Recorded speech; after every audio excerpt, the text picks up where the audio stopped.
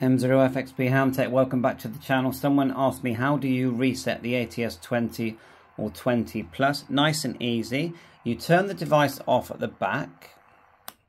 Whilst turning on, you hold the VFO. So let me just show you the back. So there's your on and off. Of course, you've got the, for programming firmware, you've got USB-C charging, battery, BNC and headphone out. These devices, I'm telling you, are an absolute bargain for what they do.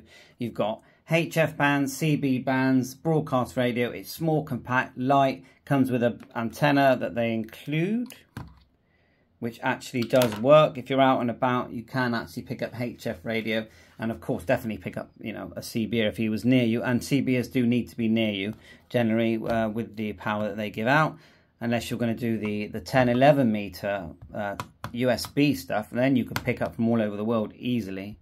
So let's do, of course the battery is fully charged, and then we're just going to hold down this VFO, and this is the plus model, that's why it's got a bigger, nicer VFO.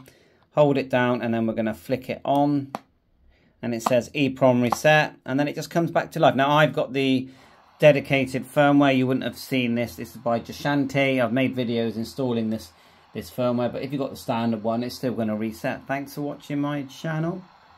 All the links are in the description. 7.3.